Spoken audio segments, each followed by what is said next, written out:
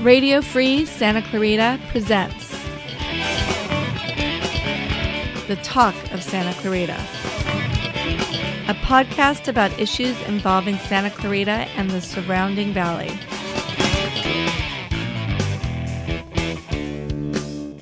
Episode 131, Republican candidate for the 25th Congressional District, Mark Cripe. And now, let's see what the Talk of Santa Clarita is. And remember, this is for posterity, so be honest.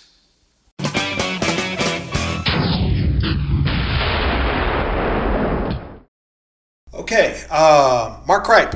Am I pronouncing it correctly, Cripe? You are? I wasn't, when I first saw the name listed, I thought was it Cripe or Cripe or, you know? I've been called all kinds of things. What are the origins of that name? Where's that from? It's made up. It's a made up name. So my ancestor Jacob Gribe, G-R-I-B-E, came here in 1722. Okay. For whatever reason, that is the origin of the name change. Okay. Whether people couldn't understand his thick Germanic accent or whatever. But so every Cripe in the United States comes from him. Okay. There's a lot of us now. A lot, especially on the East Coast. Like you go to northern Indiana, there's a lot of Cripes. Not so much on the West Coast. Right. But yeah, so it's a made-up name. Yeah. Jacob came from what we would call Bern, Switzerland today. Okay. All right. Okay. And first of all, how's the campaign going for you? Start off. Well, this is the first campaign I've ever ran. So you've never run for anything ever? I did a Quartz Hill Town Council thing once. Told the town wanted me to run, people in the town. Yeah. I told them I don't want to campaign. They said, I'll put my name in the hat, but I don't want to campaign. They said, okay, we'll campaign for you. I won that. It's a little town election, so it's not like a big thing. But there is that old story of the guy who doesn't really want to be elected, doesn't want to do any of the work, and always ends up elected. Yeah. Anyway, I took 92% of the vote on that. Wow. And so that became kind of a learning curve in that. In small town politics, I'm like, yeah, I just want to get things done for the town. I'm not into who's better than who thing. Yeah. We did accomplish a few things, but there was just way too much infighting for my liking. And so this is my next one. So your question, how's the campaign going? Yeah. If you look at it based on traditional things, I'm getting my butt kicked. Well, let's be honest. You are a bit of an underdog. When you say, I knew that. I knew that before I actually threw my name in the hat for this. Yeah. I talked to my Republican consultants. There's no big surprise here. We were coming in late, right? In a crowded field, right? Okay, so yeah, but I'm having a lot of fun talking to folks, wrestling with different concepts. My goal is to change the conversation, which I'm sure we will discuss today. There's too many important topics, right, that we are arguing like teenagers. Okay. Well, we'll get into that, but I'm curious. What was the motivation to actually decide I'm going to throw my hat in the race and see what happens? There's a few times in my life where I've felt like that. We will just call it the still small voice. This was one of them. I fought it. We prayed about it. I sought a lot of counsel. Talked to a lot of different people. Their feedback was, yeah, I think you should be in this race. Give the voters a choice. I heard all this feedback, and so here I am. I put my name in the hat. But I mean, there had to be a motivation beyond that. I mean, was there a feeling that I can fix this, or I want to fix this, or this is going wrong, or? Okay, that's a good point. Yeah. Good point, Stephen. So, if we keep boiling that down, I'm a Marine, deputy sheriff. I've sworn to protect the Constitution twice. Right, took that oath. And so when I look at some of these individuals arguing for socialism in our country. Okay. That does not set well with me. Mm-hmm. I can't go there. I've been to a socialist country. My wife and I were momentarily detained in socialist or communist Hungary. Wow. So my wife had a miscarriage while we were on our backpack trip. We experienced socialized medicine back then in those countries. It's just not this great thing. And so when the people are championing this idea, who's championing it? Well, Bernie Sanders, AOC, Right. There's several of them that are championing it. And when you watch the debates, every time they talk about free things, giving the free things, Right. it's a form of socialism. It's a form of using taxpayers' money to give people benefits instead of just having them work or have capitalism or competition drive it. Every time the government gets involved, you see a degrade in whatever that is. Do you like having a fire department? I do like having a fire department. I do like having law enforcement. Yeah, okay. There are certain things. That could be construed as socialism. I mean, True. It could be. Yeah. Public roads, public education. Now, the public roads, see, here's a good thing where it's gone bad, right? Because Okay. we're paying a lot of money in our gas taxes, and there's a lot of people that are upset about the condition of the roads. Yeah. So the people are paying for it, but they're not getting it. Where's that money going? Well, the government decided that our road money, allegedly, I'm going to say allegedly because I don't have any documentation, but Right. where did that money go? People assume it went to the bullet train Right. in that mess, but our roads are not getting fixed to the level people feel that they're paying for. Right. Now, I've been to some pretty rough countries. Our roads are still pretty nice, I'm going to tell you right now, comparatively. But, we get used to really nice roads. I'll give you that California does not have the best infrastructure when it comes to freeways and stuff like that. Well, they're rough. I mean, I ride a motorcycle, and with our motorcycle, when you're riding a motorcycle, you got to really, really pay attention because you can literally, even on a freeway where you think the freeway is nice, there's some big holes that will just swallow a motorcycle tire. The first time because I'm from Kentucky, and one of the biggest things they spend money on in the state is freeways, so I crossed the state line, and I'm driving into LA, and I kept thinking, do I have a flat tire? And I even stopped and pulled over and looked and everything, but it was the road itself was just so bad, and I wasn't used to something like that, So I understand what you're talking about. So the worst roads I've been on to date are in Ireland, but they're bad. Oh my, Yeah. they're pretty bad. So let's talk a little bit about you as a person. Let's get your background, so find out a little bit about you. Born and raised where? Born in Glendale, California. Okay. Barron's Hospital. It's now gone. They Okay. took that down. Was raised in Shadow Hills, which is in between Sun Valley and Sunlandahunga, just over the hill. Right. Probably not far from where Suzette was. I think my mom and dad's house was maybe 3 or 4 miles from the epicenter of the 71 quake. Oh, okay. So wow. definitely felt that bad boy. Went to Verdugo Hills High School, Mount Gleason High School, went to Stone, blah, blah, blah, or the junior high, Mount Gleason Junior High, Verdugo High School. Grew up, I'm the last of 5. Wow. But I grew up kind of like an only child. So when we talk about dysfunction, my family definitely had dysfunction. But so my 2 older sisters, Linda and Karen, were out of the house, and Karen already had a son by the time I was born. Wow. So my mom was a grandmother When you were born. when I was born. Wow. Yeah. Okay. And we'll talk a little bit because Troy, Karen's oldest, and I grew up like brothers. We went in the Marine Corps together under the buddy system. Okay. And the drill instructors just couldn't figure that out. They kept calling us inbred white boys. And then so you enlisted it. Your website on your bio was a little vague about your family life and stuff like that. I think it actually uses the term broken home, doesn't it, or something like that? Or Probably dysfunctional, broken. Yeah. It depends on which bio you go to or who wrote it or who rewrote it sometimes. But yeah, it was the closest sibling to me was 10 years older than me. So Linda, my oldest sister, she's 75. Wow. Okay. Okay, so she's. And how old are you? I am 54. 54. Okay. I know I look like I'm in my 30s, but. Anyway, got out of high school early. I graduated at 17. My mom put me in school early. I think just to get, I think mom was pretty done raising kids. Yeah. My dad was 47. So imagine, being 40. Imagine being 50 and having a 3-year-old. Can't imagine. I don't think I was the most popular thing in the house. But I graduated high school. I moved out at 17. I moved out before I graduated high school. Graduated high school, wasn't going anywhere pretty much real fast. And I realized that. So Troy came knocking on my door and said, hey, let's go to the Marine Corps together.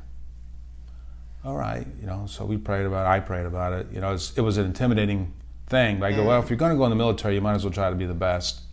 Sure. So we went in, took the test. Our recruiter wanted us to go in OCS. We scored high. Troy and I both scored high enough on our ASVAB to. Anyway, we didn't want that. We wanted to go fight. We were go be 0311s. What year was this? I mean, what did you actually? 82. 1982. Yeah, okay. No. It was Reagan. We became Reagan Marines. So the only really big thing that happened during the Reagan era, military-wise, that I am aware of, is our barracks got blown up. Right. We became part of the UN peacekeeping force over there, which goes to show you that the issues in the Middle East have been going on for a long, long time. They always have. Yes. Yeah. And I think Grenada. I know Grenada went down. Yeah. My unit got caught up in doing a post-Grenada action, like a training scenario, but we didn't get any piece of that. So anyway, went in the Marine Corps. So how long were you in the Marine Corps for? I was in 6 years, but it's important that everyone understands I went in a reserve program. So you go in, you're active duty, you earn your title, you go to your military occupation specialty, and then you report to your reserve fleet. So I did 6 years and was out as an E5 honorably. But I'll talk about there's college time. There's other things I did while I was doing my commitment. Yeah. And then I went to college and I did some other stuff. So yeah. What did you major in college? I started with psychology and sociology. Then I changed that up. Well, I went from a secular school to Biola, Christian university.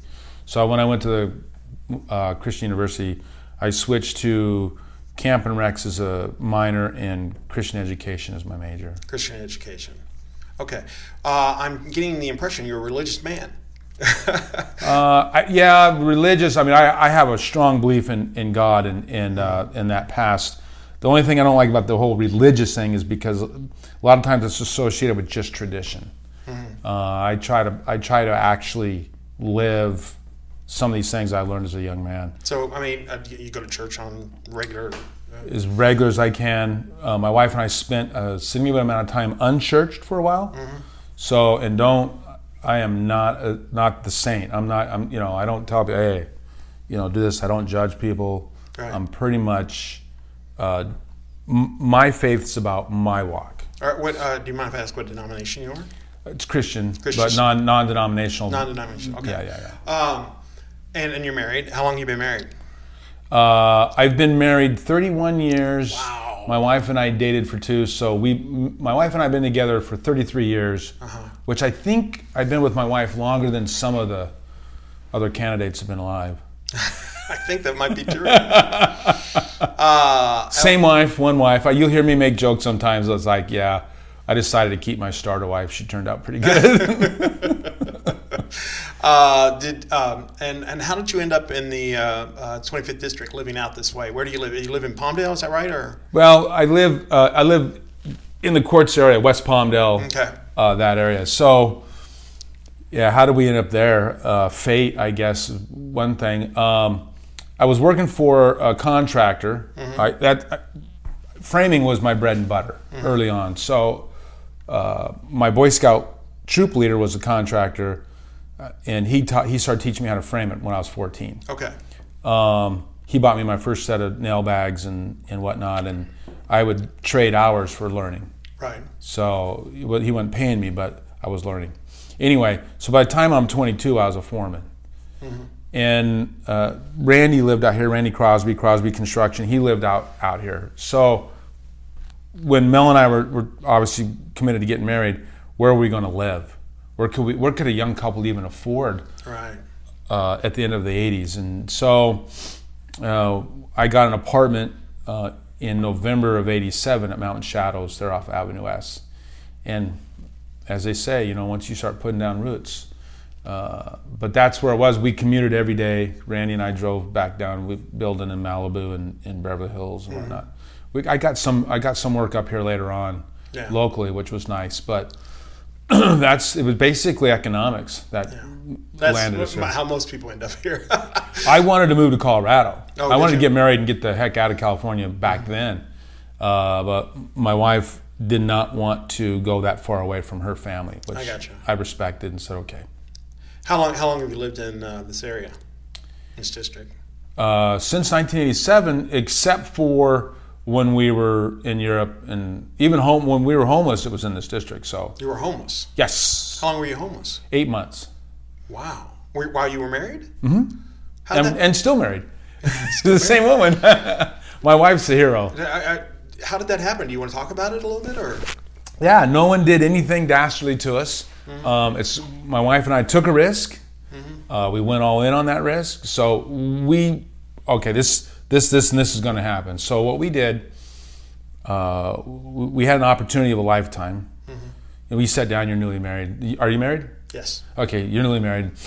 You know, what are your dreams? What do you want to do? And I mean, you talk about when you're dating, but when you're married, now it's serious. Mm-hmm. Now you got to get a pad out and start making a bucket list with your wife, so you can work on it. So traveling was one of our top bucket list things, and so Melanie got hired by the University of New Orleans to be the exchange nurse in Innsbruck. Mm-hmm. So that was the catalyst. That was like that we're halfway there now, you know. And so we went all in. We sold everything we owned, and we backpacked across 13 countries. Wow. And during that process, I mean, I tell people one of the smartest decisions I made was I bought the return airfare back to LA before we left. So I knew I had to just get to London on this day to this time, get in line, get on the plane, and I can get home. Right. And it was pretty much right down to like the last little bit of food, last bit of money. Mm-hmm. You know, here's my plane ticket, let's get home. But when we came back here, we knew we'd have no money. Mm-hmm. So a gentleman that we knew said, hey, you can live on my lot. He had a lot out in Llano off of Panorama Road. Nothing on it, just land. He didn't want a tent, so we had to acquire basically an Indian teepee. And it had, you know, just a dirt floor. And there's no water, electricity out there, no bathroom. And that was home. So theoretically, I was houseless, not homeless. Wow. We lived through the winter in that thing. It snowed quite a bit out there. Wow. I would get our water. There's a gas station on 138. I would go down there periodically and fill our water jugs up. The gas station attendant would let me fill the water jugs up with their hose. You know, the little hose that you'd get radiator water from. Right. That's where I got water to eat, wash, drink. That's where we got it from. So, I have to ask though. I mean, you were homeless. So, I mean, were you using any government assistance? Nope. No food stamps, Nope. Nothing like that to help you. Why not? I mean, it's there. Your tax dollars pay for it. I mean, that's what it's there for, right? It's a safety net. Yeah, my family's basically you work for what you get. My family's was the ethics or morals that I was taught by my parents. Remember, they're the greatest generation, right? They went through the Depression. They went through World War II. Going without was just part and parcel to their life. Right. So those values they passed down to me is you work hard for whatever you get. Don't take handouts. Don't, you know, So how did you eat? What did you do for an income? Well, I did handyman work. Like if I could find anybody that would needed anything, I mean, I could do a bunch of stuff. I had skills, thank goodness. The Vineyard Church, the Desert Vineyard Church, through friends of ours, gave us a car. Okay, but see that. What is the difference though, accepting the car from the church and not taking food stamps from or taking food stamps from the government? Well, first of all, I believe if we can help each other's neighbors through church, charity, and whatnot, I would rather keep the government out of all that. I would rather, if somebody chooses to be charitable, that's different than me taking your money and I decide where charity's going to go. See, if you keep your money and you decide, well, you want to help me, you help me. Right. Right, and that builds a relationship between you and me. If you and I give our money to the government because it's taxed, and then the government decides where that money is going to go, it's like, well, sometimes it goes to good places. Okay, right. I'm not going to sit here and say, well, all welfare is bad. There's people that need help. Sure. There's people that need help. No, I have no problem with that. I would probably give those people some of my own money, and I have, right? But then, as a deputy sheriff, I've arrested people that have 4, 5, 6 Social Security numbers. Okay, why do you have those many Social Security numbers if you're not defrauding something? Well, in our system? in a program, in welfare programs, particularly for something like the United States, I mean, you're going to find fraud in almost any program. Yeah, and that's why I'm like, accept that, I would love to have more accountability in the welfare. I'm not saying get rid of it, because there's people that truly need it. Yeah. Trust me, I've seen them. Right. Okay, I probably was one of them in reality, yeah. But that's not what we did. We worked our own way through it, and there's something to be said about that. I think as far as at least for a man, sometimes working our own way through it, we go without or whatever. It helps our own self-worth. Does it it changes your perspective, I assume. It makes you appreciate things a little bit more. Oh yeah. Yeah. Oh yeah. Without a doubt. Now, I didn't come from a wealthy family to start with, and camping wasn't that. You can say, well, we were just camping, long-term camping, in one sense of your mind, right? It depends how the optics you look at. My optics is hell. So anything to do with camping at all is hell. So anyway, I did a lot of camping in the Marine Corps. Well, that's why I'm not a Marine. The whole latrine thing right there threw me off. So I was talking with somebody, and I said, well, my wife and I have had some unique arguments for a couple, and they were going, well, everybody has different kind of. I said, yeah. I said, my wife would be. We'd say, what bush did you use last? And they're looking at me like, what? I said, yeah. Well, you have no outhouse. You're basically cat trenching it, and where you went last becomes important information. Right. And anyway, so we went through that, and it was our own choosing. See, no one did it to us. Yeah. Not blaming anybody. We knew that was a risk. The car that the church gave us was it was a rough car. I'm thankful for it, but it was a rough car. It was a 2-door red hatchback thing. And the tabs were still valid, okay? But there's no registration in the car. Okay. I couldn't tell you who the car was registered to. All the locks had been punched for whatever reason, and you had to start the car with a screwdriver. Yeah. Okay? Okay. Now, what a responsible person should have done, I should have got a little note from the church saying they donated this thing to me. But I didn't have any of that, right? I'm just driving this car, thankful that somebody gave it to me, fat, dumb, and happy. It wasn't until I became a deputy sheriff that I realized, oh my gosh, by the grace of God, there go I. That was a perfect, what we would call a reasonable cause grand theft auto arrest. Right. I mean, I probably would have arrested myself in that car, truth be told. I'm just curious about the sheriff's deputy thing. How long have you been a sheriff's deputy? I retired in March, and I will finish out 29 years. 29 years. You enjoyed it? I guess, what motivated you to become a sheriff's deputy? Money. Okay. Well, that's some brutal honesty there. My wife was pregnant. Construction out here just took a dump. Yeah. Just took a huge dump. There was a lot of pressure. My wife's putting pressure on me.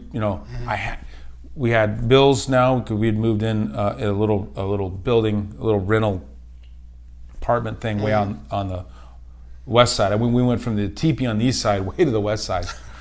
Anyway, I had to get work, and they were hiring. In fact, you would laugh at this because I go in to the sheriff's department, and they got 2 applications on the counter, and so I went in to apply to be a facilities management guy, right? I have a construction background, right? And so I have all this. I ran crews, for heaven's sakes, in big homes. Well, they said I didn't have enough experience, if I remember right, in plumbing. Okay, I didn't have enough plumbing experience, so I didn't qualify. And that job made at the time maybe $35,000 a year or something, and I could be off on those numbers. So, Right. you know, but at the time it was a pretty good job. I didn't qualify for it. So I look over at this stack of papers and I go, well, what's this stack? And they go, it's deputy sheriff. I go, well, what do I need for that?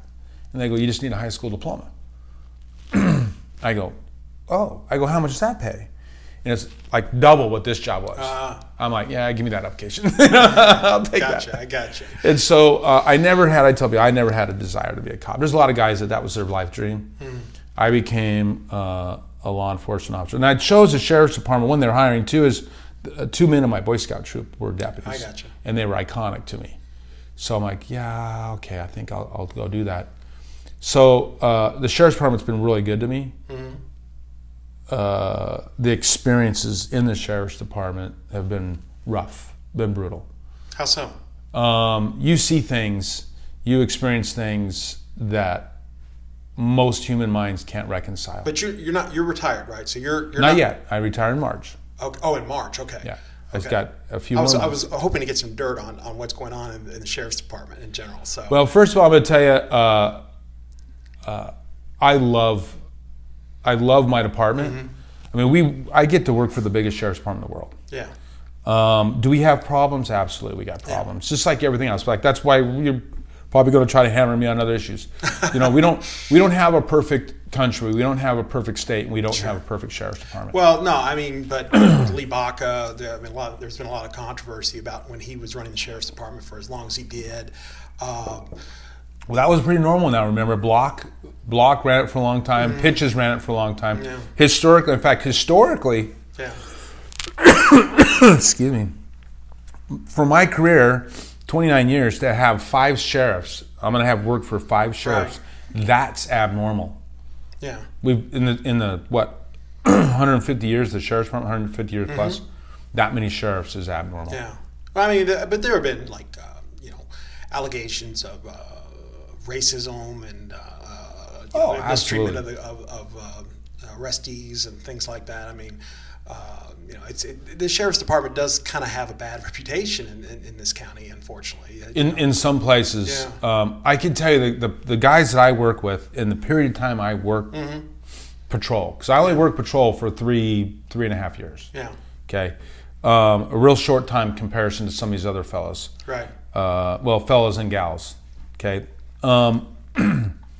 The folks that I work with have been very, very professional, and there wasn't any of that stuff. You hear the allegations. Now, am I privy to cases where some knucklehead deputy said something or did something that was stupid? Absolutely.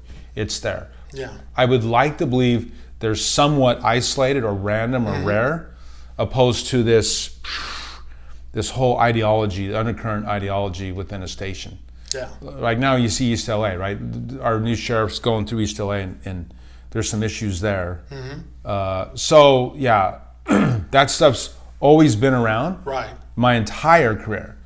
Baca was dealing with the regulators and the reapers and all that down south. Right. So I think every sheriff is going to have to deal with that. You can't allow people to begin to emulate the very morals, ethics, values, behaviors of those that you're trying to police. I got you.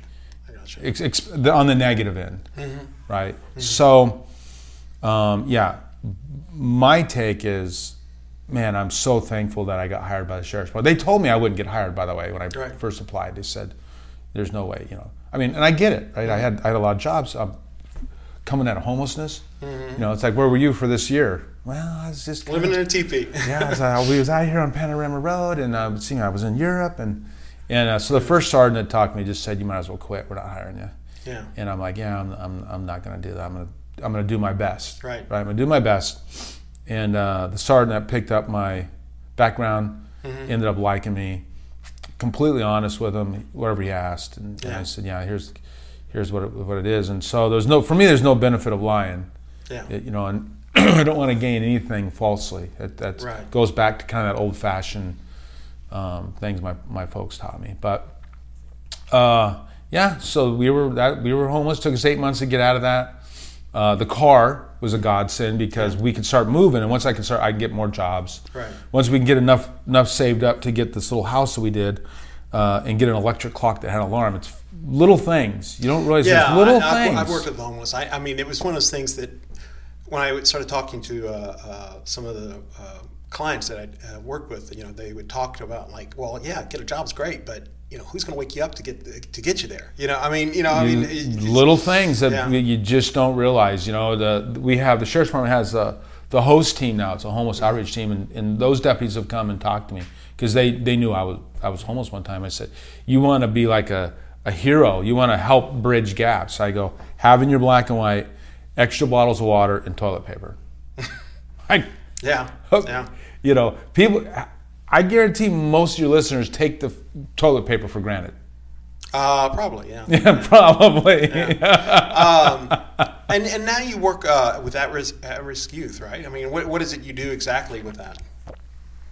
So in 99, December 15th, 1999, I got picked to start one of several sites, brand new program called VITA, Vital Intervention Direction Alternatives. The captain of Lancaster Station at the time was Captain Pickett. He came out and did a ride along on early morning, so everyone's like, "What's the captain doing here?" Oh, he's riding with you, Cripe. And I'm like, Anyway, we talked about this thing, and he ended up picking me to do that. So I had 30 days to start a site. We did it with at the UCAN building there. Palmdale kicked in a deputy named Deputy Johnny Jones, and then Lancaster finally kicked in a second deputy, Liz Shepard. And the three of us basically just built the VITA site for the Antelope Valley out. Well, what does it do? I mean, tell me So it's a 16-week program. It works with male and female between 11 and 17 and a half. We target, and I don't want to use that word target, we focus on kids that are medium to high risk. And when we talk about high risk, we're talking about the level of probability of them offending or reoffending. Okay, so that's our target group. Kids that are lower risk, we won't take in because academia says you'll probably make these kids worse. By taking in, what do you mean? Do you enroll them? Enroll them to the VITA program. Yeah, we'll refer the lower risk kids out to like YL or Young Marines, and I mean, there's a lot of great programs out there in the community. So, but we work with this group, and so this group usually they're getting kicked out of school. Some of them have already been adjudicated, right? The court has sent them to us sometimes. Probation has sent them to them sometimes. Sometimes their defense attorneys sent them to us. Right. Believe it or not. Pre-adjudicated kids will come to us. A lot of times the court will be more lenient if they're already enrolled in VITA. Schools will send them to us. Parents bring them in. So we just get this, we've got this spectrum that people come. And so our whole goal is to redirect that life. Our whole goal. We're not there to incarcerate these kids. We have the power to do it. Right. Okay, that's a beautiful thing. Sure, yeah. We probably arrest more adults around these kids than we do the kids. Because what we do is there's an assessment that we have. It's about an hour and a half assessment. We set parent and child down, and it's a clinical assessment that's designed to be conducted by lay people, right? So deputy sheriffs, most of my deputies. I mean, we have deputy sheriffs that have masters and doctorate degrees, but most of them aren't clinical psychologists. So this program, we use this program, and it'll tell you, okay, here's the areas the kids high risk in, and then we kind of build out a case management plan off of that. So, we use EDLA tests, crimogenic reasons, the causations for delinquent behavior, crime causing, crimogenics, crime causing. Okay. And then it goes for 16 weeks. We do all kinds of stuff. We have the kids Saturdays for 8 hours. We have parents and the child midweek for midweek counseling. One of the great things I love that we did is we got Chicago School of Psychology, and we wrote a practicum program for their doctoral students. Wow.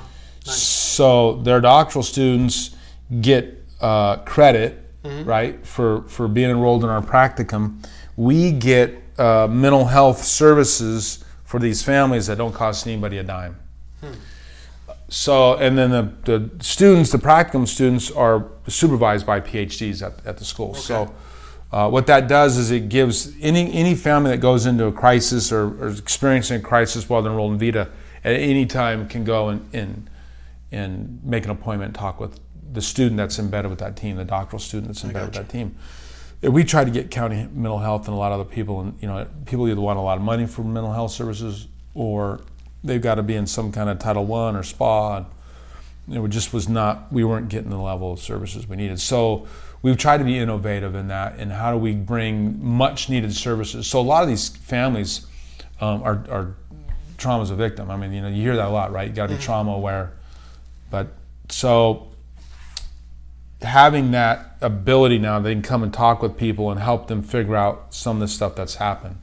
So the deputies don't have to be involved in that, right?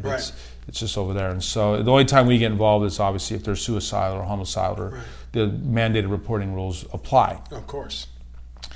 And then we found out to be a huge asset, because it's like we can actually start working with what's causing. Yeah, I mean, my experience with working with at-risk kids is in most cases they just need a little bit more guidance. I mean, and if you intervene at the right time or in time, it can be life-changing. A lot of people don't know the statistics with homeless is that once they reach, I think it's the age of 25, if they're still homeless, or somewhere around the mid-20s, that they hit a circle of just continued homelessness. But if you intervene before then, particularly around the ages of 17, 18 years old, for an at-risk youth, that you can literally change their lives. There's a stat out there, and I honestly, at the moment, whether it's just I'm tired or I just forgot, because I'm old, I am the oldest candidate in this race. Are you really? Yeah, the first time ever I've been the oldest. But anyway, there's a stat, and it's staggering. It's high percentage. It's well over 50% of homeless come from foster care service. Yeah, I know that. Yeah, and the concept there is that these kids, in fact, I love Blindside, the movie Blindside, because he never had his own bed, right? In the show, in the movie, they kind of highlight that. Well, that's not that uncommon. Yeah. People don't realize that show is trying to give all of us a heads up that, you know what, there's good kids walk around our streets that need your help. Yeah. And if we're blind to that, oof. So like in Lancaster or up in that AV, I know we have 500 vets living in the dirt. North of town, we have a whole encampment that's just mothers with children. Really? They're homeless mothers with children. And so these are the things that push me a little bit. Like, okay, we got to do something. I want to do something to help this. I realized, in fact, I made this comment at a meeting. I said, I realize right now, I don't need to be a congressional person to do this. Right. It doesn't matter if I get to Congress or not. Me, Mark Cripe, can start working on this. Now, the candidacy's given me a voice. You would not have ever asked me to be on your show if I wasn't a candidate. I don't know. I truth to tell, Katie Hill's first appearance, when she announced right when I had already asked her to be on, because she ran PATH. Big PATH. I don't have any big corporate. No, but PATH, is a homeless organization, and I was going to talk to her about the homeless situation. So they're building big home projects, big dollar projects for homeless folks. I think mainly veterans, isn't it? I don't know if it's straight veterans or not. It's a mix. From what I understand, a large portion of it is, but that's not the exclusive thing. Yeah, right. But, we're already 38 minutes into this, so let's talk a little bit about the reason you're here. You're running for Congress. You're a Republican. Have you always been a Republican? Yeah, I was born Republican, evidently. And I brought this up with Suzette, and I brought this up with Mike Garcia, and when I talk to Angela Underwood-Jacobs, I'll ask her the same thing. But to me, there are two types of Republicans. There's a traditional Republican, a Reagan Republican. There's George Will. There's Bill Kristol and stuff like that. And then there's the Trump Republican, which those are two different people, the two different types of people. Okay. Which one are you? Oh, I'd say I was a Reagan Marine.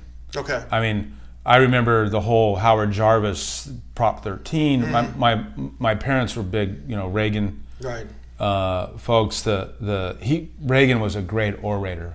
I mean, sure he was. Yeah, yeah. It's the way he spoke, the way he said things to the country is what motivated a country to come together. So it'd definitely have to be a Reagan president or a Reagan Republican. Now I'm going to give you this, okay? Disclaimer. I've been helping people in my community for the last 29 years in the department, last 20 years at Vita. In my own private life, whether it's through our church or just helping people that need help, I have never once cared what political affiliation someone was. Right. Okay. Okay. Yeah, I get that about you. Yeah, I don't give. I don't make sure I don't swear. I don't give a darn what your beliefs are. If you need help and you'll allow me to help you, and we develop a friendship, I really don't care. You can have whatever political belief you want to have. It can be opposing to mine. I don't care. I'm about the core person. If that makes sense to you? Sure. I've never, So what do you think about Donald Trump? There's two things about Donald Trump you hear everyone talk about, and Donald Trump presents a huge challenge, I think, for every Republican candidate out there, unless they're running in a deep red state, okay, where they can just go, okay. There's things that he's doing for the country that I absolutely love. He's helping the middle class. Some of his things, bringing back some like the steel mills and some of the union jobs and these things. The tax cuts, I think it helped Midwest. It might have helped, but it didn't help us. Helped his base. It helped his base. Yeah. It kind of ignored his base here in California. Okay, but it did help. But California didn't carry Trump, so I mean, you know what I mean. It's like if you actually break down that tax cut, the majority of it went to people to the states that Trump won. Well, and people knew that going into it because there was comments. He's going to hurt California and New York. So anybody that's pro-Trump in California and New York basically just braced to take the hit. Yeah. This is coming. Now, to be honest with you, living in California my whole life, we've been taking hits for a long time. Well, but what do you think about him as a person and as a president? I mean, you're saying that he does some good things, but so his some of the policies and some of the things he's doing, I like. Now, how he does them, just I'm not into character assassinations. I'm not into the way he tweets. Now, maybe he's got this phenomenal strategy in the way they do this, and they set people up, and they respond to this, outrageous tweet, and then he just smashes them. I couldn't do that. That's not me. I would simply, let's just take Baltimore. I would say, hey, Baltimore, we gave you a lot of money. Where's the money? Can someone maybe look at what's going on in Baltimore? We're trying to help that. We instead of just going, rat infested, whatever. Is he a racist? I don't think he's a racist. You don't think so? I don't think so. I think that he, I don't know if there's a word for it, but he will character assassinate anybody. But I mean, a statement like, go back to where you came from. Go back where he was, I think, saying, go back and fix some of these countries. You came here, you don't like America, go back and fix your country. I don't think it's a racist thing. I don't think it's polite. I don't think it's the decor we want to have. Let me ask you a question. Could you walk up to a stranger of a person of color on the street and just say, go back to where you came from, and have them go, okay? Well, first of all, I never would do that. But okay. But why not? I mean, because it's rude. It doesn't mean that I'm racist against his race or his ethnicity. But that's not. See, it's not so much about how you perceive it. Well, that's how true. he perceives it. Now, I'm asking. Unless he comes out and tells us how he's perceiving or wants it perceived. Well, how do you think a person of color would perceive that? Oh, do you mean a person of color receive it? If you said, go back to where you came from. They're not going to like it. Why not? I wouldn't like it. I was the minority in Europe. Okay, but right. So that's not but you're saying that's not a racist statement, though. But you're saying that they wouldn't like it. So here's a great example. Okay. My wife and I are sitting in Austria, Innsbruck, Austria. Every Thursday night they got the Zoompah band that goes by. Yeah. Americans act like asses over there. Yeah. Okay. I was embarrassed to be an American by most American behavior. Yeah. So when Austrians said, I wish they would go back to where they came from, they weren't being racist. What they were doing was, that behavior is just bad, and we don't want it here. I would counter by saying that the history of this country in particular, with race, and that comment itself is incredibly associated with racism. We have a history some have tried to bury, but we have a history that is definitely not good. Okay, not kind, not inclusive, without a doubt. I would rather have us teach that history to everybody, so we're aware of it, right? We're aware that, you know what, we can be better than that. Okay. We can be better than that. So when we talk about Trump, my mindset is, I'd like to see him be better than that. Yeah. Now, mind you, I'm not at that level where maybe they've got some, strategy and they're trying to set people up or whatever. But if we look at behaviors, there's behaviors I don't like in people. Yeah. Now, one of the things in fact, in my book, we'll talk about them. I say this: affirm a person, confront the behavior. Right? You can have a behavior I absolutely detest, but I'm going to affirm you. I'm going to separate the two, because I want you to feel valued, feel like you matter. That's my message. Okay, I might not like the behavior. Are you, as far as being a Republican? You say you're a Reagan Republican. Are there any policies that the Republican Party and Trump are doing right now that you don't approve of, or that you would do differently, or that you would vote against? Absolutely, the stuff on the border. You wouldn't do that. Well, I would do it differently. How would you do it? One is, I wouldn't move children thousands of miles away from their parents. Okay, some of the detention facilities that they're holding the children are thousands of miles. Yeah, I wouldn't do that. I would do everything I could to convert a facility where, if I have to separate, which I get why they're separating the minors. I understand that. Why are they separating? Basically, we're trying to find out who's who in the zoo, and we know we're getting children that are being sex trafficked through there. Do you Yes. You think it's that many? Well, there's a report that said 3 out of 10. Okay, 3 out of 10 is too many. Now, 1 out of 10 is too many. Yeah. There was a 6-year-old girl, and I don't think it made the papers, but there was a 6-year-old girl found at the border. She was unconscious when the Border Patrol found her. Yeah. They took her to the medical facility. Yeah. They start trying to figure out what's wrong. They realized that she had been sexually assaulted. Yeah. They do a rape kit.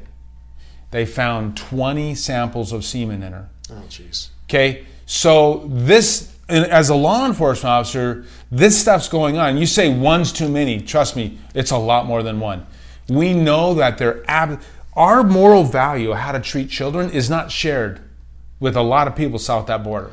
Well, okay, but what moral value do we have if we're pulling kids from parents?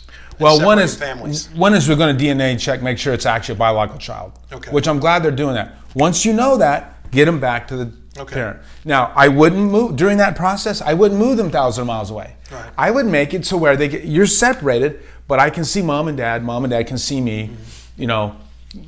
A glass barrier, just some kind of barrier that keeps us apart so no one gets victimized, but we can see each other. Okay. It would be tremendously less impacting on the minor and the parent, right? Now, some of these parents, in fact, that's in the truck, I brought for the ACL, I printed out the ACLU's report. Some of these parents are completely just signing over custody to the United States. Just, here's my kid, I'm going back. And that's the ACLU report. Yes, but the way you're phrasing it sounds like they're giving up their kid because they want to get rid of their kid. I mean, it's not the case. I got 3 kids. Right. There's no way in hell I'll ever give my kid up. Right. I mean, if I have to go back, I'm taking my babies with me. The reports I have read state that in a lot of cases there have been situations where they have sent the parents home or had them sign a thing and sent them home and not given the kid back to them.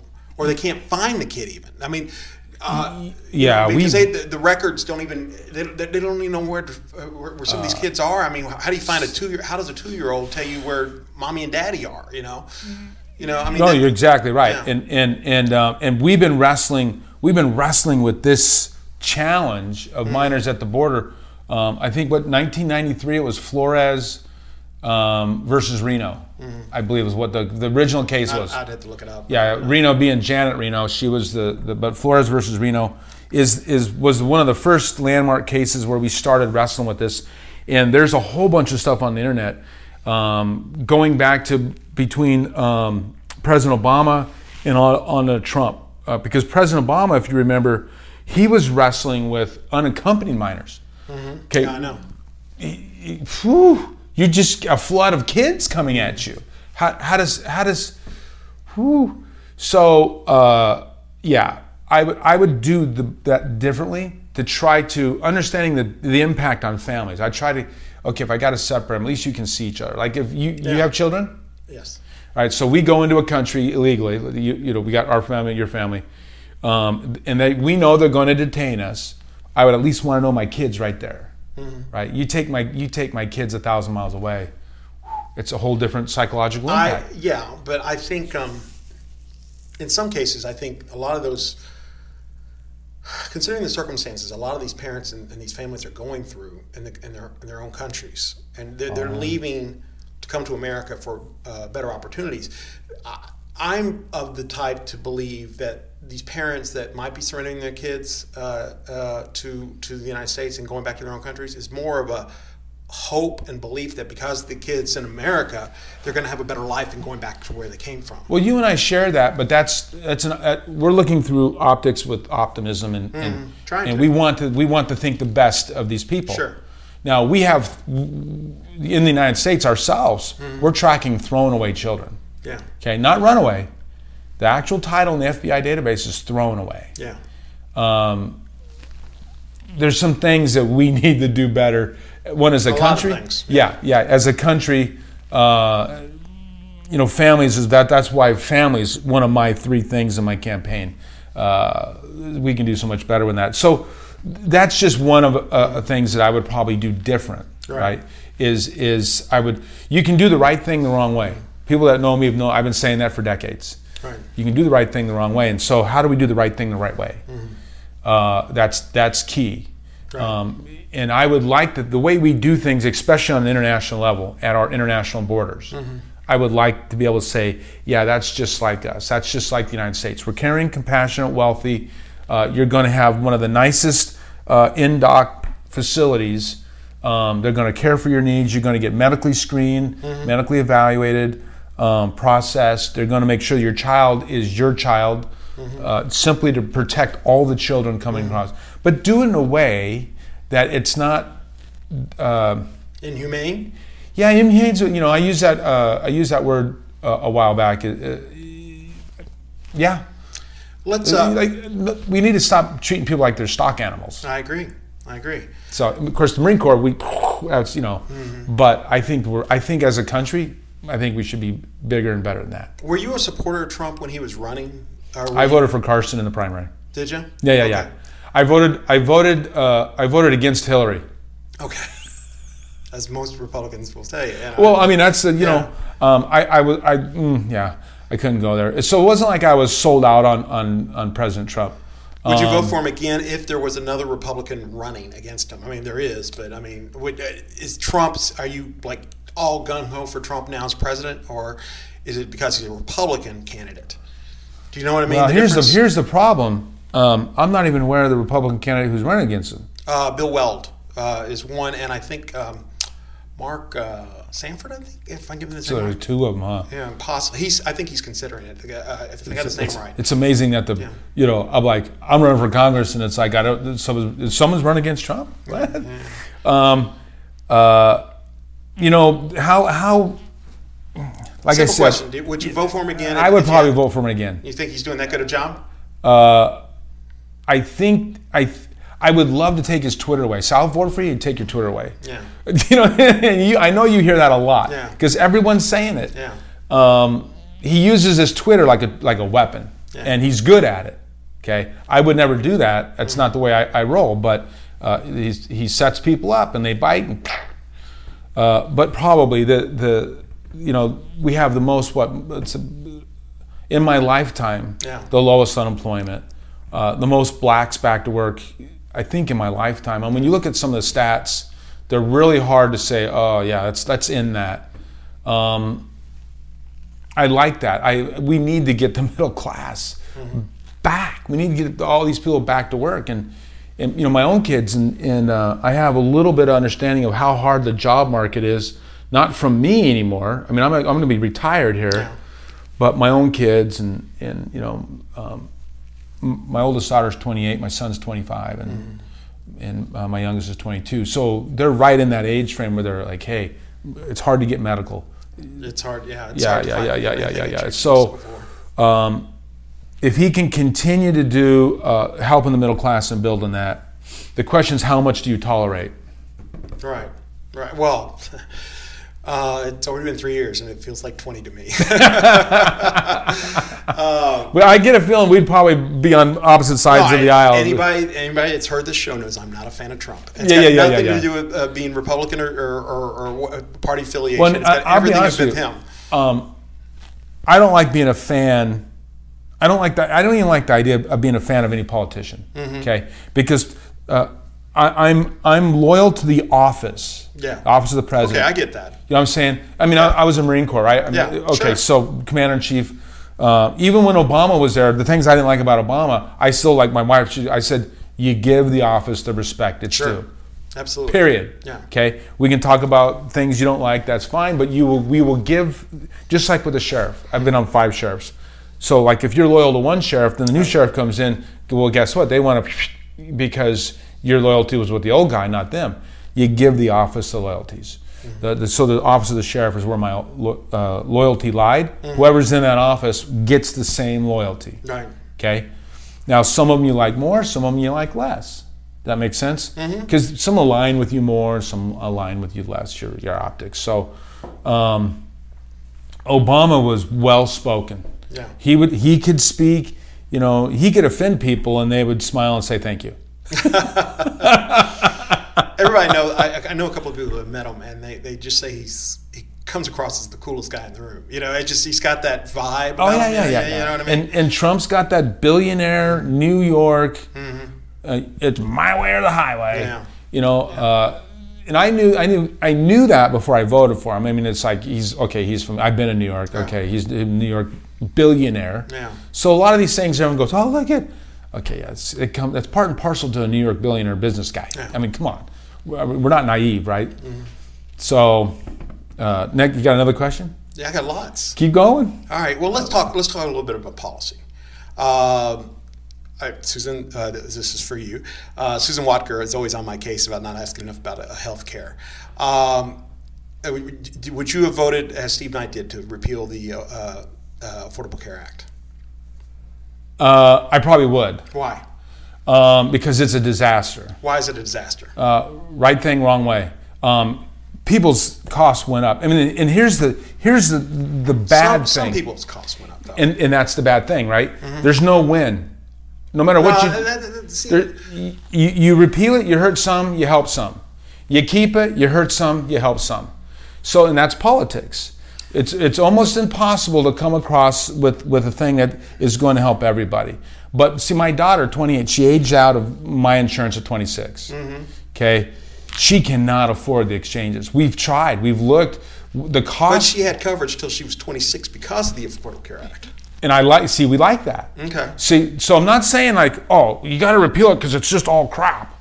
No, you got to fix it. But to fix it, you got to remodel a house. You got to tear stuff out. You got to. There's demo involved in that before you can start rebuilding. Okay, so what is your alternative to it? I would love to sit here and say, oh, I got a great alternative.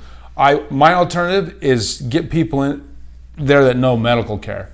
I think reducing costs. How do we reduce costs? Okay, I would love to have insurance coverage.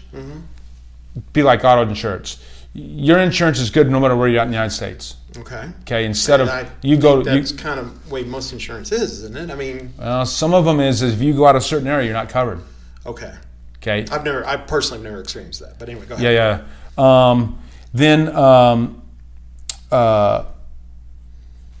big pharma, right? The cost of medical stuff. Now I get the R&D of some of these drugs is high, and they're going to pass it down. But some of these pills are pennies to make, and we're paying hundreds of dollars to get per pill. Right. I think Trump just did a executive order to get Canadian prescriptions. Yeah. Okay, good or bad, I don't know. We'll see. My wife's a neonatal NICU nurse, so the medical thing, trust me, is like da da da da da. She's on me all the time about the medical thing. What about? I like the 26. In fact, here's my thing. I would love if I qualify for insurance and I can pay for it. How come I can't bring people on my policy that aren't my? I say I want these on my. I'm going to cover for them, right? If I was a business owner, I could do that.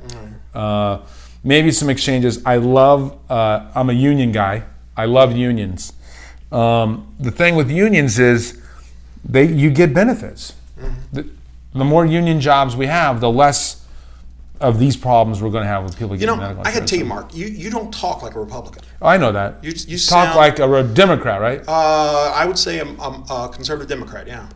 Yeah. I mean, you have issues with healthcare, but I like the idea of. I mean, a lot of what you said. I mean, even the things about the Obamacare thing is similar to what some of the presidential candidates have said. I mean, I haven't listened to one debate. Well, I mean, Joe Biden has said that let's not tear down Obamacare. Let's fix some of the problems with it. It's a start, and it's a marker. So and I've told people this. Here's my thing: the left and the right have been at each other for my entire life. Okay, you can go through the names. Right. The solution's always in the middle. Okay, we'll compromise. We'll come to the middle. Well, there's this tug of war. But the solution usually is always in the middle. The solution that helps the people, that helps our district. Right. So for me, one of the things I've been telling people, like what you were talking about, the shirts I'm going to have, I want Team 25 or something about the 25th District on my campaign shirt. Because the campaign's not about me. Yeah. It's about the district. And in the district, we have a diverse population in our district. Right. But let's go back to the ACA for just a second here. Okay. By voting against it, I mean you were possibly throwing thousands of people that off of insurance. Which that I would not want to do. Yeah. Is it one of those evils that's like, okay, now here's the thing I didn't like. Yeah. It was supposed to be what? Repeal and replace. They've never come up with any plan. Okay, so the people got screwed on this. But the idea was repeal and replace. Right. If you repeal, replace with something. Yeah, that's the only solution. That okay, they have insurance. We're gonna okay. That didn't happen. Yeah. That didn't happen, and therefore now it takes that vote to repeal and hurts everybody, right? I know Steve Knight. Okay. Friend of the show. Okay, he's good guy. I guarantee you, he never, in his heart, he never wanted to hurt people or hurt their insurance. I don't think I've never thought that about. Congressman Knight. It's just not. It's not in the wheelhouse, and it's not my wheelhouse. Different philosophy about the way. How do you get it done? Yeah. Does the Affordable Care Act need to be fixed? Does it need to be adjusted, molded? It absolutely does. There's a lot of people that lost their insurance. How many times do you hear this? So, if you like your doctor, you can keep it. You can't keep it. I would counter that by saying, the bill itself was thousands of pages, and it's 1/6 of the economy. There are going to be hiccups and bumps, and there are going to be problems with things you. Why are you laughing? What is? It's just like 1/6 of the economy. Yeah, it is. They created a monster. Yeah. Well, what I'm saying is that when Obama said that you'll be able to keep your own doctor and everything like that, I'm sure he thought exactly that was what was going to happen, but when the thing got enacted, it was like a hiccup, kind of a wave of change, and things happen unintentionally. I think some of those people knew it was a boondoggle, but by then they're pot committed. But I don't know who. Yeah. But I mean, when they went like this, you have to approve it before you can read it. You have to vote for it before you can read it. Yeah. No, they didn't always say that. It's just that most people don't read the bills. I mean, Congress. Oh yeah, they do. But I mean, they wouldn't even open it up until it was approved or whatever it was. There was something about anybody that says you got to buy this before you can look at it. You and I just on the street, we're going to go, oh no, thank you. Yeah. All the bells go off. But here's what goes through my mind about the Affordable Care Act. I mean, you talk about costs going up. Mike Garcia said that same thing, that it wasn't affordable and that his costs had gone up and everything like that. Joe Messina, friend of the show, had talked about the fact that his granddaughter, I think it was his granddaughter he mentioned when I was talking to him about it, and this is on record, so it's not like I'm talking out of school. But he said this on a podcast. But he talked about how her medical bills that he was now paying were much more expensive because of the Affordable Care Act. But what went through my mind was, Joe, you have a nationally syndicated show. You probably can afford it. Sorry, Joe. But and conversely, I know a friend of mine specifically who was diabetic, has never been able to get insurance ever, was credit carding her insulin, to live. But now, because of the Affordable Care Act, she's able to get insulin, get insurance, and afford to live. So I mean, good for her. I mean, that's a good deal. Result of the Affordable Care Act, though. One of the other things I hated about the Affordable Care Act is if you can't afford to get insurance, we're going to fine you on your taxes. So if the people can't afford it, why are we going to charge them more money? I mean, that never makes sense. I don't want to be a defender of the Affordable Care Act. I will tell you that the Supreme Court did rule it's constitutional. I mean, so and it is as long as it's a tax. Well, that's why so much went through the IRS. Well, because it was going to be unconstitutional unless it was a tax. John Roberts saw it as a tax. Yeah. And you could argue that it is a tax, or a penalty, or whatever it is. And some will argue that it never went back to Congress to get ratified as a tax. So then it's like, that means the whole thing is unconstitutional. And you hear all these arguments, and of course you can go all the way back that our federal income tax was never ratified when they moved it from a war tax to an income tax. So therefore, that's unconstitutional. That's why I just don't pay anything. But trust me, I'm paying enough for both of us. I pay my taxes. I want to emphasize that. Don't come after me. I'm definitely. I vote conservative. I always have. Yeah.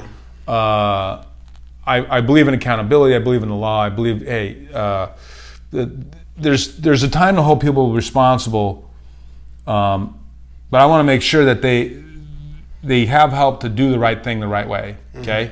But not frivolously. Yeah. Okay? I'm not just going to throw, it's like, there's a great passage. Are you go to church at all? No. Okay. Well, there's a book that a lot of religions use. I won't. I am familiar with it. You're familiar with that book? Yes. Okay, so there's a story in the Bible about Jesus seeing people, and he had compassion, and he turns to his disciples. He says they're like sheep downcast without a shepherd. And I never knew what that term downcast actually meant. And I was on patrol one day, and up in the Antelope Valley, we used to have Basque shepherds out there doing stuff. So I pull in. Of course, I think the guy, I scared him to death because hey, can you? Anyway, so I had him teach me what a downcast sheep is, and a downcast sheep is a sheep that lays down to get rest or whatever, and they inadvertently roll into a divot because the earth's not perfectly groomed. I mean, of course, we like to groom all of our stuff, but in raw land, it's not groomed. Right. And the sheep will just kind of roll back, and the sheep's stuck. If it doesn't have a shepherd, it's stuck there. It's going to get killed. So my mindset is this. We have downcast sheep. We know we have downcast sheep, okay, for whatever reason. Some of the homeless people, it's not, they don't want to be homeless, but that's what they got, and that's what they're going to live with, okay? So some people would just come by and just feed the sheep, just take care of its needs and leave it there. I want to get the sheep back on its feet so it can be productive in society and become a contributing member. The idea that people should pull themselves up by their own bootstraps, but they don't necessarily have the bootstraps yet. Yeah. And Mel and I did the whole, we're going to do this with our own bootstraps thing, but we got a car, right? We said, that I need. I can use that.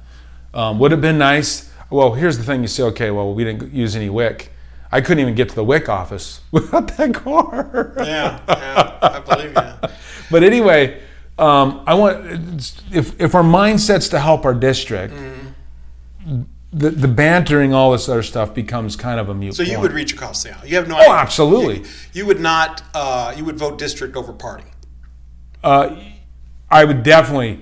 Now I realize there's going to be pressure. Parties are going to put pressure on you to do these things. even Katie mentioned it. There's things where she reaches across the aisle, but there's things where they say, okay, you're going to vote this way, right, or we're trying to drive this thing through. So that's politics. I get that, but I'm asking to go to Congress for my district, okay, not for the party. So always district over party, correct? Well, you want to throw the word always in there, and I'm going to say, I'm hoping always. I got to recognize that if the party comes in and say this, we're going to drive this, and this is going to do this, I'm going to have to actually make a choice at that point in time. What's best for me, our district, and the party? Constitution over the district? You swore an oath twice. The Constitution should be that. Shouldn't be an either or.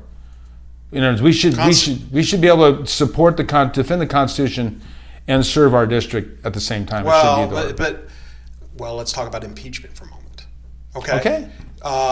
This district is purple. There is a large, and I think the reason Katie Hill has not come out for impeachment is because it's a purple district.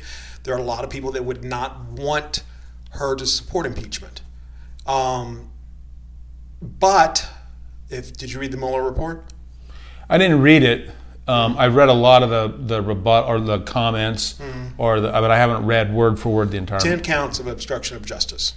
Over 1,000 prosecuting attorneys. Hang on now. Yeah. Okay, keep going. Okay, over 1,000 prosecuting attorneys, both Republican and Democrat, have signed a letter saying that anybody else would be tried for obstruction of justice based on these charges in the Mueller report. Okay. I'm not even saying he's guilty, but I'm saying that there's enough evidence there in the Mueller report to bring impeachment hearings, wouldn't you say? So when we talk about obstruction, first of all, I'd like to read everything, but obviously attorneys are attorneys. They're usually pretty savvy on some of this.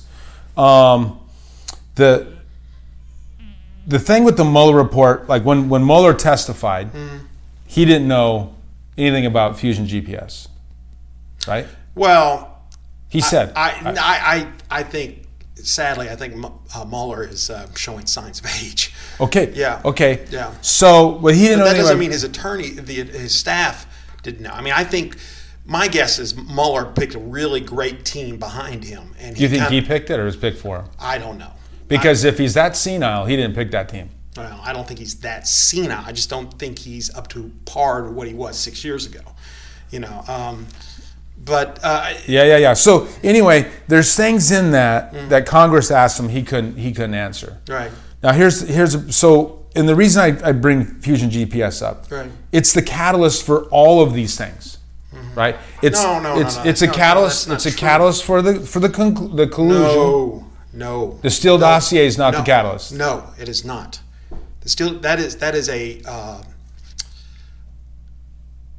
propaganda thing. You think so? Yes. And that they present it to the FISA court to get a warrant to wiretap.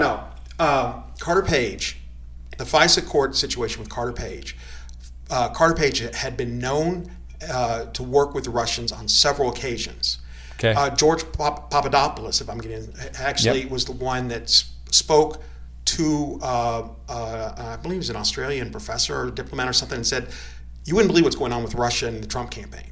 Told him that while they were in a drunken thing. And that guy went to the FBI and said, this is what a guy from the Trump campaign told me about. That's what opened the Russian investigation. The Steele dossier and Fusion GPS was actually started by a Republican opponent of Trump's, when that opponent, I don't even know who it is, but stopped out of the election. It was passed on to the Clinton campaign. They said, they asked him, do you want it? And they said, yes, we'll take a look at it. That is a fact. Those are facts. The Trump people have been pushing it the other direction. But the whole FISA thing and Fusion GPS had nothing to do with the actual Russian investigation that started on collusion. Now, but I'm not even talking about that. I'm talking about obstruction. I'm talking, So let's just take one example, okay?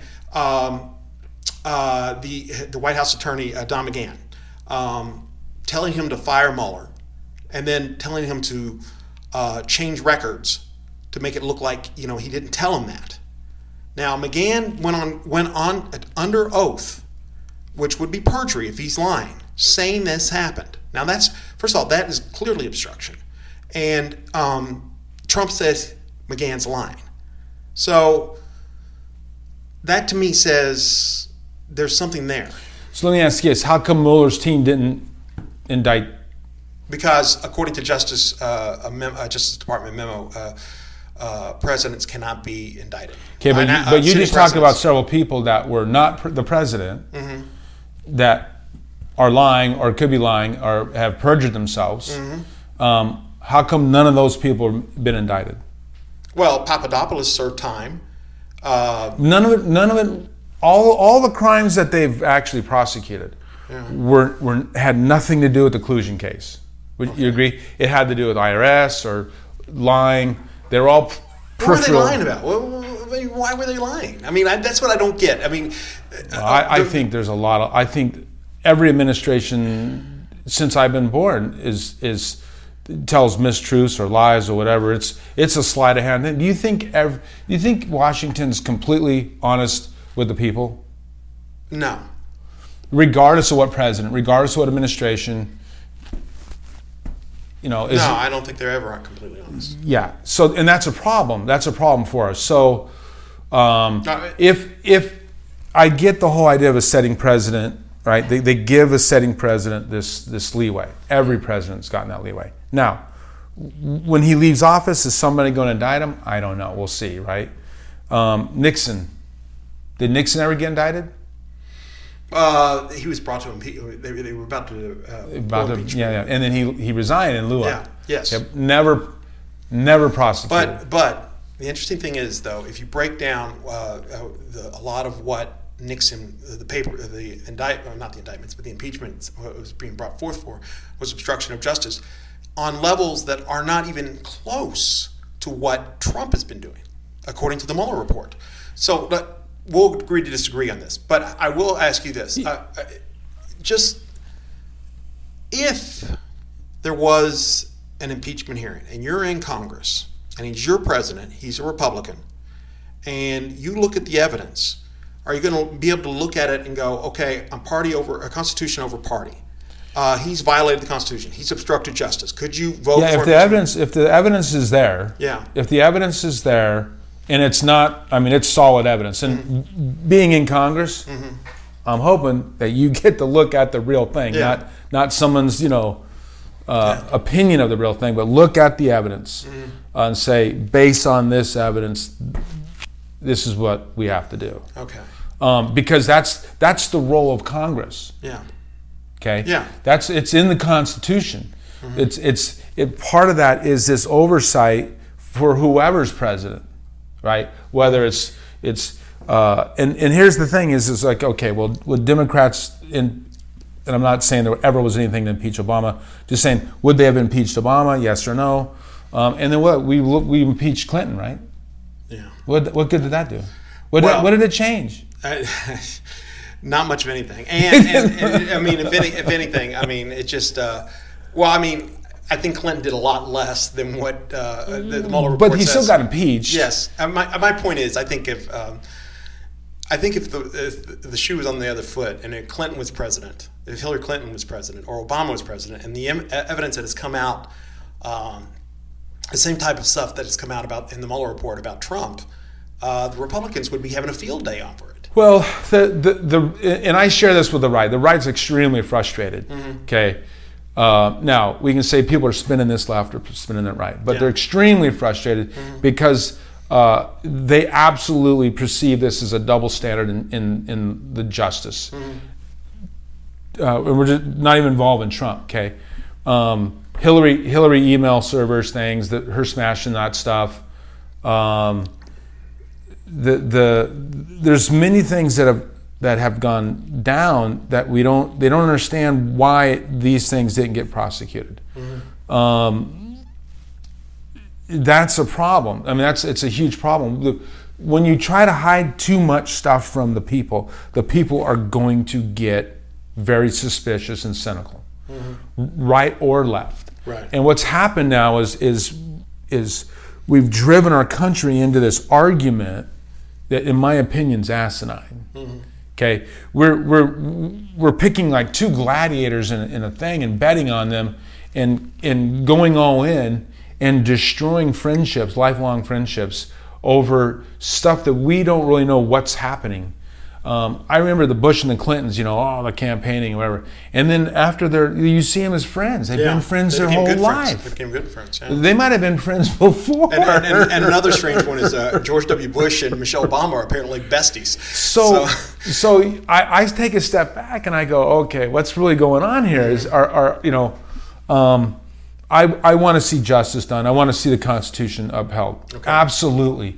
I also don't want to see our country ripped apart. Yeah.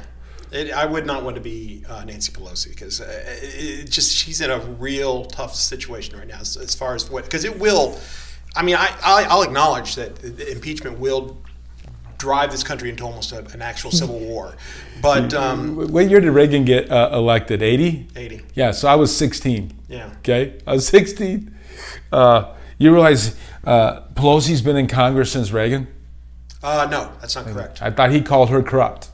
No. She was. I think she came in after Clarence Thomas, which was a George Bush nominee. So I think she was 93, 92, somewhere around there. I'm not positive on that. Yeah, I'll have to look that up, because I saw a thing that she's been in 88, right? Reagan left in 88, elected 88, but. It was after. It's my understanding she was first elected after the Anita Hill hearings. Yeah, I'll have to Google that when I get back and see. But she's been in there a long time. She has been there a long time. A lot of presidents. So, is there any Republican president that Democrats haven't tried to impeach in your lifetime? That they haven't tried to impeach? Well, they never tried to impeach Reagan. They never tried to impeach Ford. They never tried to impeach George Herbert Walker Bush. George W. Bush, there was talk about it after the Iraq War.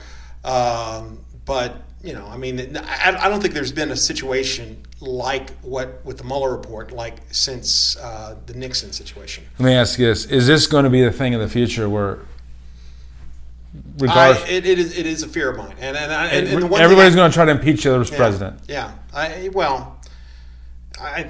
think this is a little bit different, but let's move on. Okay. We got about 10 minutes left here, so I'm going to ask you just point blank. What is Katie Hill doing wrong that you feel that you need to replace her? I'm not going to say she's doing anything wrong. Okay. First of all, she's been there 6 months, so there's things I didn't like that she did. I think I would have done different. Like? Okay. I would have voted for the humanitarian aid. I wouldn't have voted left of Maxine Waters like she did. She voted against the aid thing. For whatever reason, I don't know. I haven't had a chance to sit down and talk about why did you vote no on that. As my understanding is because it was more of a blank check and there was no guarantee that the humanitarian aid would actually go to the immigrants. Yeah, I read the synopsis of the bill. Sometimes, at our level, we don't get to see the whole narrative and what nonsense is involved in it. But obviously, you got a lot of Maxine Waters is voting for it. There's other people voting for it. It's like, okay, maybe we just go with this. But she voted against that.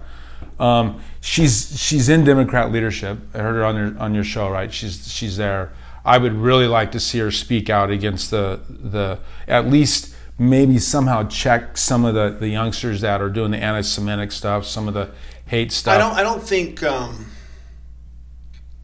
I think that that's being pushed as anti-Semitic necessarily. For what has been said that it's been anti-Semitic, Ilhan Omar, I believe her name is, has apologized for.